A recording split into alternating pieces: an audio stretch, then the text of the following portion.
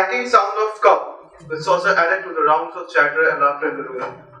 I have to admit, Mr. Siddharth, you are a great host, and Rashmi Beti is so well-mannered. वो क्या कहते हैं? संस्कारी. She is a gem. We were looking for a girl like her who could fit into our family. Thank you so much, Manish Bhai Sahab. We, especially Rashmi's mother, have nurtured her with values along with good education so that she can easily catch up with today's times. So have we bought our lunch, and it's high time we let these two kids do the talking so that they can get to know each other well. If they have a yes, probably we have a reason to celebrate. Manish beam looking at both kids. Fans of both families left the room. They both sat in silence for a couple of minutes. So, you have done engineering from lawyer, right? Ansh finally broke the ice. Yes. Papa wanted me to have at least a qualification, some exposure, so that in times of need, that degree would come handy.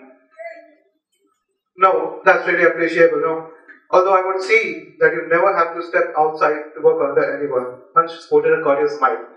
He had made his mind. Only if you do, give a nod for us. He shyly looked downwards. Blushing, Rashmi noted. She too seemed to have made a mind. Ansh looked like an ideal guy, smart, handsome, sensitive. They still had time, so she thought to explore it further.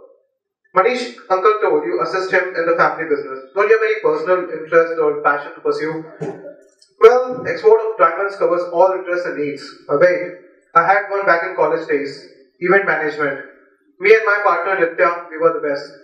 But father needed me in the business, so I had to leave all that. Nitya, huh? She smiled. Seems like you work pretty close. Yeah, we were the thing back then. College days was fun days, event. But all that is now past. Fine by me. Do you have anything to ask? Well, nothing much. While our parents talked, our most infos become apparent there only. See, our family is broad-minded, His right foot moved right left, expressing his uneasiness. But we also value our traditions and expect our women to be civilized.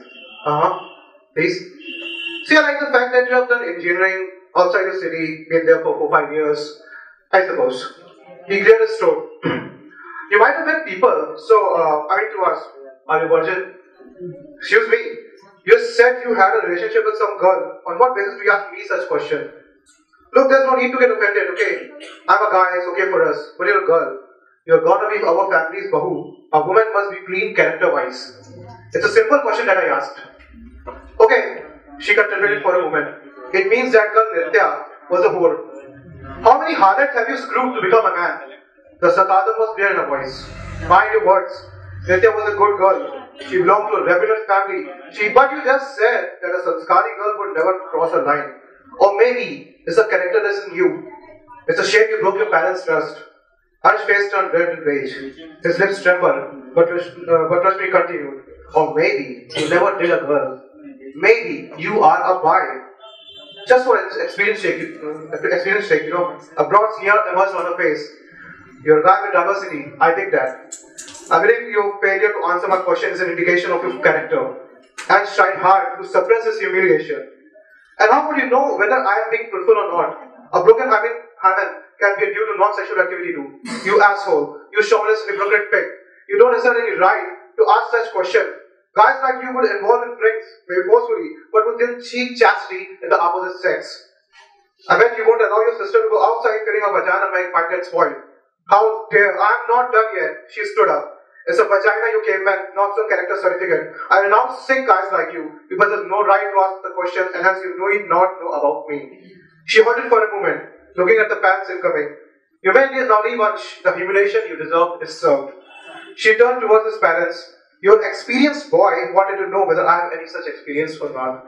Well, you guys can keep guessing.